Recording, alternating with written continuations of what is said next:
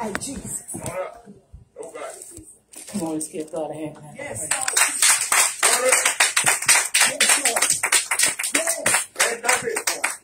You've been so good. yes, Lord Jesus. Yes, Jesus. Lord, you've been Yes, Lord Jesus. so good. Yes, you have. Yes. You've been, Lord, you've been so good. And I just want to I have to thank you, Lord. You made a way. Just let me sing it. You made a way. Yes, you have.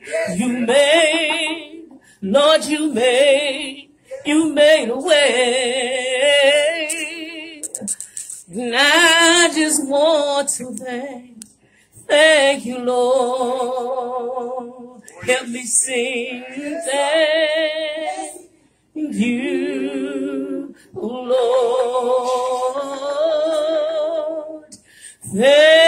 Thank you, Lord. Thank you, Lord. And I just want to thank you, Lord. I just feel a praise in my spirit. Oh, God. He keep on blessing me. He keep on blessing me, Lord. He keep on blessing me. And I just want to thank you, Lord. Sing it one more time. Thank you. Thank you, people of God. Thank you. Oh, God, we thank you. Oh, we glorify you in this place. We exalt your name, God, because you are a great God. You are a holy God. You are omnipresent God. But most of all, you are faithful God. And Lord, we just want to thank you. We just want to praise you, God. We want to give you the glory, oh God. We just want to give you the honor, oh God. Father God, we decrease, oh God, so you may increase within us, oh God. In the mighty name of Jesus. God, destroy yokes in the mighty name of Jesus.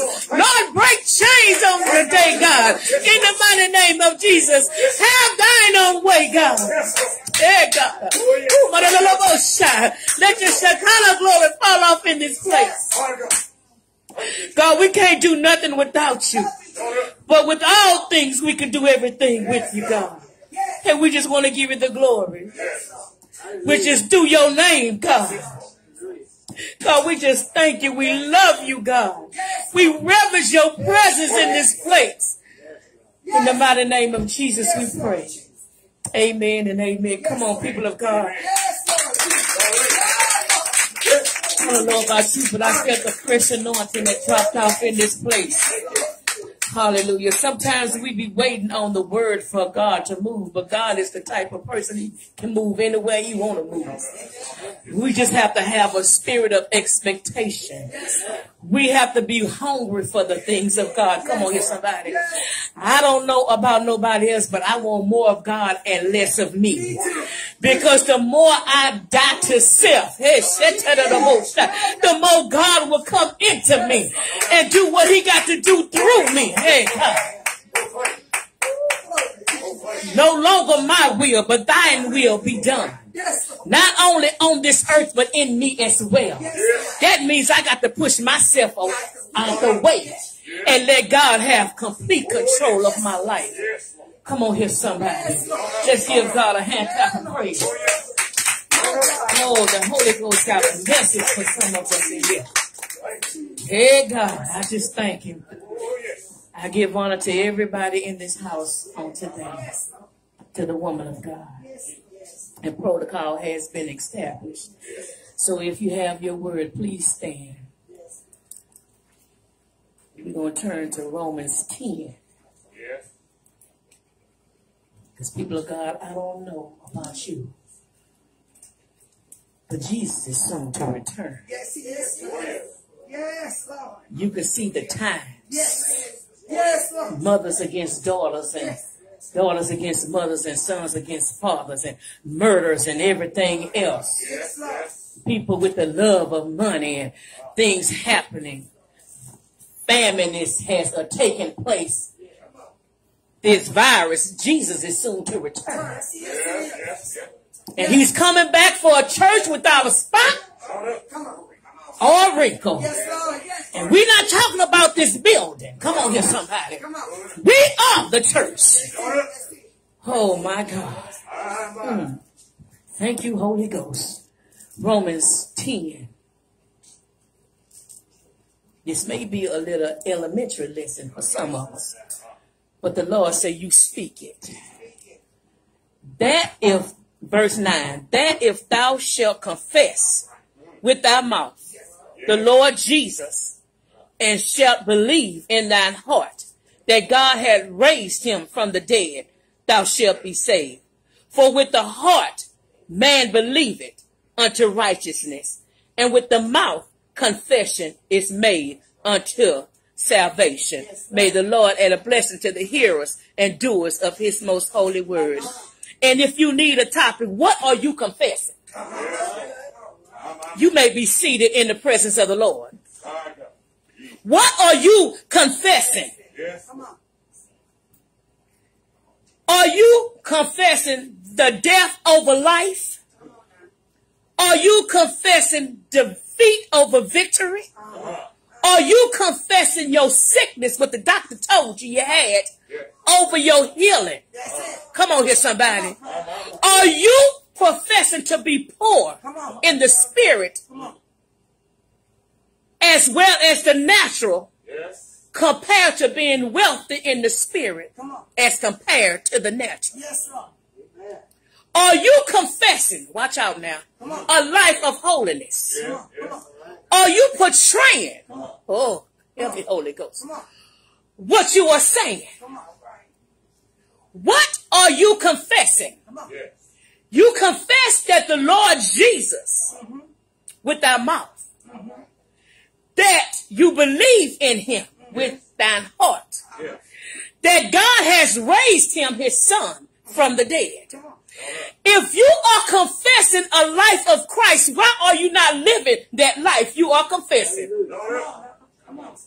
Don't get mad at the message, nor the messenger, because God is not calling people in these days to be prophesying houses, lands, and cars. He is sending a remnant that is going to tell you your soul is in jeopardy and bound for hell. And let me help y'all out. God does not send nobody to hell. He gives us a choice to choose. Choose which way you want to go. I don't care what they tell you.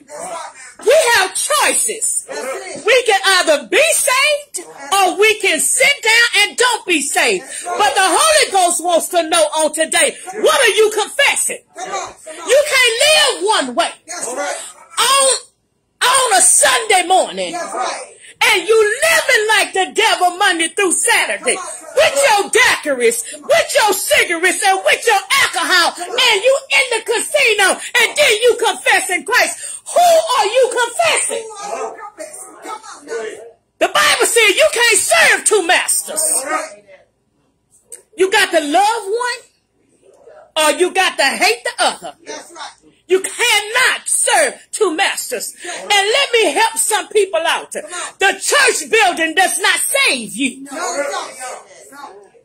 The church building for itself are for gatherers, faith-like believers, to gather together, to encourage and to uplift one another. That is the church building. The church is you. For the Bible says, for me and my house, this house here, we're going to serve the Lord. So what are you confessing? So whatever you confessing displays your outer appearance. Oh my God. It displays the way you walk. It displays the way you talk. It displays the way you live.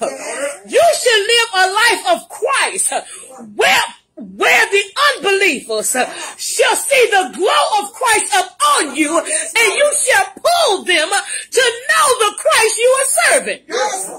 You shall not be a stumbling block for nobody in this hour. People of God, you can't pray in this hour. You got to make a choice right now. I don't care what your works are in the church. Your church works are not going to get you into heaven. No, it's not. No, it's not. No. No. God would not be sending a word like this if this is not crucial. It's crucial. God would not be sending a word like this if he does not love you. That's right. That's right. He loved you enough to send his darling son Jesus on the cross to die. And Jesus knew some of them would reject him and still rejecting him now. But yet he died for him. He died for us. Yes. So what are you confessing? Yes, Lord. Do your life line up with what you are confessing? Come on here, somebody. Oh, my God. To confess the Lord Jesus simply means I admit to what Jesus did for me. Yeah. All right. And I'm going to tell of the good news. Hey, come on here, somebody. I'm not going to keep it to myself. I'm going to tell them about this Jesus that have discovered me. This Jesus that pulled me out of the enemy's hand. This Jesus that captured me when I was a wretch undone. This Jesus that cleaned me up when people counted me out. Jesus counted me in. All right now. Hey, my so that's why I'm going to confess it. Come on over and let me tell you something. When you confess Jesus, you ain't going to have the same friends you used to have. Because you could be the life of the party. Come on here, somebody. Y'all know what I'm talking about. Y'all ain't been saved your whole life. You know you was the life of the party in the clubs. But when you change, when you get saved for real. Because when I was brought up, I would go to church on Sunday morning. Sunday night, I was in the nightclub because I was taught. That's all you had to do is just hit the altar, repent, and go back and do it again. As long as you repent, God forgives you. But one day, once that you get that touch, the real touch, you can't go back and do what you used to do no more. The Bible says all things are passed away. Behold, all things become new. So confessing means I am just telling y'all the good news of Jesus and what he's done for me. He is my Messiah and he is my Savior. The same thing he done for you, he can do it for you too. Oh my God. In Joel 2:32 it say, and it shall come to pass that whosoever shall call upon the name of the Lord shall be delivered. For in Mount Zion and in Jerusalem shall be deliverance. As the Lord has said, and in the remnant whom the Lord shall call. When you get tired, sick and tired of being sick and tired, of being sick and tired, of being in your mess. The Bible says, whosoever shall call upon the name of Jesus, you shall be saved. But see, you can't call on him and then you go right back into your same mess. Because God does not do anything half done. Once you are delivered, I'm not going to tell you, people of God, temptations is going to come. They're going to come. But don't you have the assurance of knowing you can rebuke the temptation. You can stand firm in knowing the God that you serve can keep you and is well and able keeping you from falling back into the temptation. Falling back into the things that he brought you out of. What are you confessing? Who is your Lord and Savior, Jesus Christ? Oh my God. Some say it's Buddha. Some say Mohammed. But who is your Lord and Savior? Hallelujah. For it says, my God, if you believe in thine heart. For the Bible says in Matthew 13:34, O generation of vipers, how can ye being evil speak good things? Out of the abundance of the heart, the mouth speaks. Whatever is in your heart, people of God, it's going to come out. Whether good, whether evil. This heart is wicked. Come on here, somebody. This heart is wicked. That's why the Bible says meditate on the word day and night. Because the more you meditate on this word, the more that word is penetrating that heart and getting out of the things that, oh my God, today, that is not of God in this heart out. Oh my God. Come on here now. Sometimes you got to tell God, God, fix my heart. Especially when you have been hurt. God, fix my heart. Because the minute you see that person that done something to you, things rises up. Come on here, somebody. You saved or not, it's still going to rise up. And you're going to say, Lord, fix my heart because I don't want to do nothing contrary to your will nor your way. Lord, fix my heart.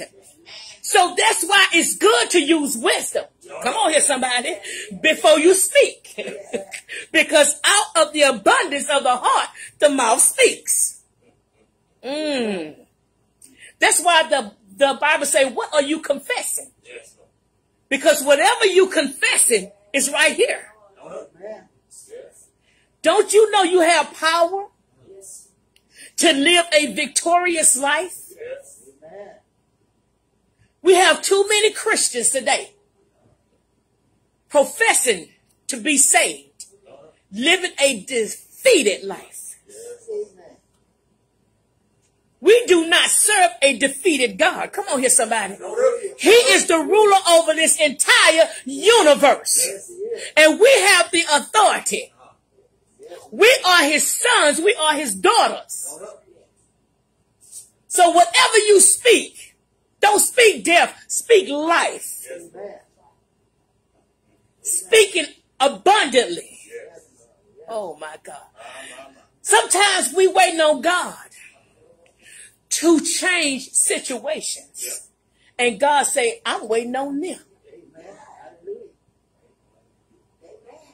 You waiting on God for to come down and change stuff. God says, most of the time, I'm waiting on them. They have the power. They have the authority to speak it, to change it. There are benefits, people of God, when you are saved. Everybody does not enjoy the blessings of God. You only enjoy the blessings of God when you are saved. And let me drop this too. The devil blesses just like God blesses. But the devil blesses is not eternal. Because ain't nobody is going to get higher than the devil. He will make you get up so high and he will pull the rug from underneath. So don't say everything is God when you are not saved. And then especially when you are living in sin. Because God does not bless sin. He loves the sinner, yes he does. But he hates the sin. Yes, he does. Oh my God. People, sometimes we got to check our relationship with God. And if we have to go back to do our first works over again, I thank God for it. Why? Because he's seeing me to give me another chance to get it right. It doesn't take away from me. It only adds to me. Come on here, somebody. It adds to me to be a testimonial for somebody else.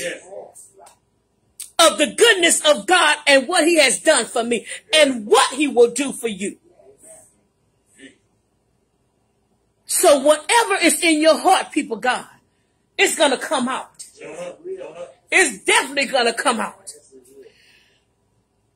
Proverbs 13:3 say, whoever guards his mouth preserves his life, and he who opens wide his lips comes to ruin.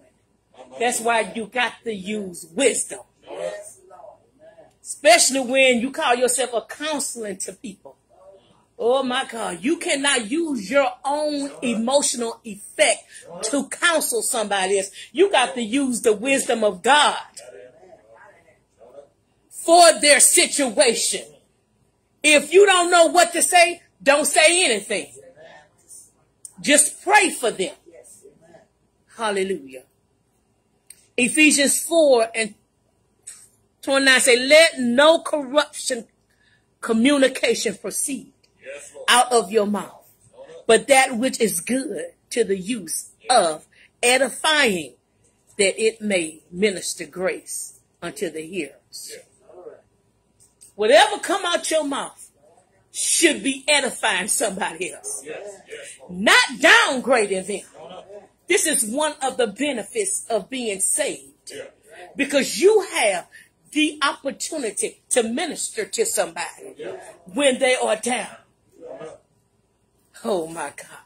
The person who thinks they are worthless, God will give you something for to tell them. That's one of the benefits of being saved. You are set apart. You're not like everybody else. You can't be like everybody else. That's why God say some of them are sitting in my church house and they are not saved. They are just going through the motions, but they're not saved. Because they haven't even been presented the steps of salvation.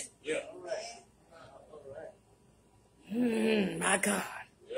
And these have been people that has been sitting in church for years. It's a sad thing when you go to hell from the church house. When you refuse to turn. And when you refuse to accept Jesus as your personal Lord and Savior. That means when I accept him, I am no longer my own. I can't do what I want to do. I can't go where I want to go. I got to be led by him daily. Come on here, somebody. My God, when God gave me this, I said, oh, Lord. I had to pray and fast. Because the people of God, woman of God, are used to having things, hearing a prophetic words. Because they are in a crunch right now. And they want to get out of this crunch. And the Lord say, you give them this word. And in order for them to get out of this crunch, they got to accept my son. They got to hear the voice of my son. Because I'm not going to bypass nothing until they come through my son first.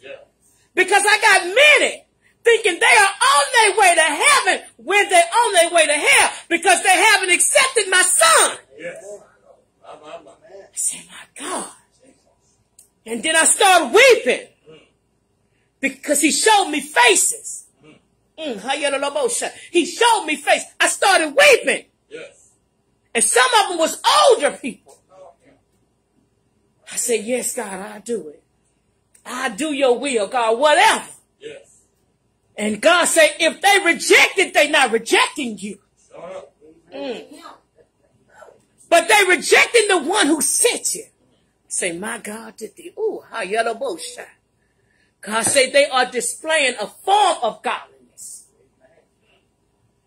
Denying my power. Yes. 2 Timothy 3 and 5.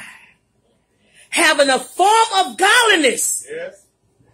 But denying the power thereof. You cannot have power without accepting his son, Jesus. That's why Satan beat some of y'all up. Yes. Until you get up in the morning, you're tired. Yeah. You're going through the day, you're tired. You go to bed at night, you're tired. Yeah. You're powerless against Satan. But once you accept Jesus, Satan can't do you nothing. He can't even come near you. I'm going to tell you this. It is going to be a spiritual warfare. Once you accept Jesus as your Lord and Savior. Because Satan is going to be pulling on you and pulling on you for the things you love in the world. Come on here, somebody. Yes, he will. He will tip you with that. But as long as you stand firm, and stand in your word, Yes. he's going to back off. Yes, Lord. Satan just doing his job. Show it up. Now it's time for you to do your job. Show it up. What has God called you to do? Oh, yeah. What are you confessing? Blah. Oh, thank you, Holy Ghost. The Holy Ghost say the problem with your families is they looking at you. You confessing one thing, but you're living something else. Show it up. You know, we can be a hindrance for our own children, Yes. our own families. Here's some Josephs, and everybody know about Joseph. Oh, yeah. In every family, you can be jealous. They can be jealous of you. But then once they see you want to act like them, the first thing they say, oh, I knew he or she wasn't saved. Because you got out of character. Yeah. Just to hang with him. Yeah. But see, you got to be the peacemaker. Yeah. You got to be the difference maker. Yes, Lord. You can love them. You can encourage them. Yes. But then you don't have to do what they do. All right. You don't have to go where they go. Uh-huh. And they will respect you Yeah. even the more. Yes. So what are you confessing? Is your confession making a difference in this world? Yes. Because people of God,